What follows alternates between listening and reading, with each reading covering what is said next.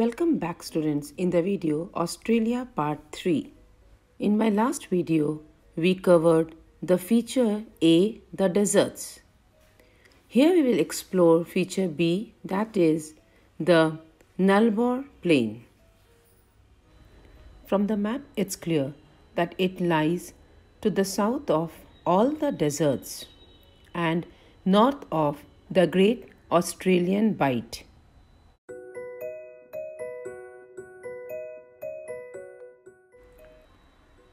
The word Nullarbor derives from the two Latin words nullus, meaning no, and arbor, meaning tree.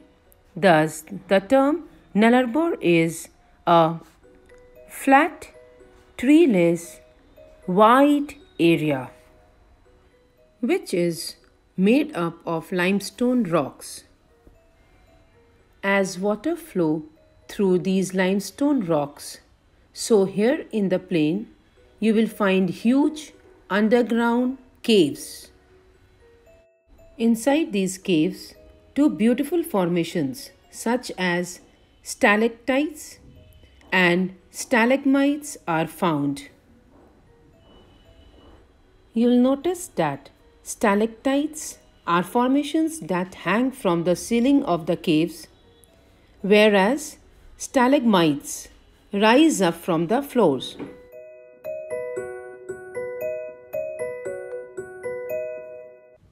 First, you should know that calcite, mineral consisting calcium carbonate, is an important component of limestone which dissolves when water drips into the caves.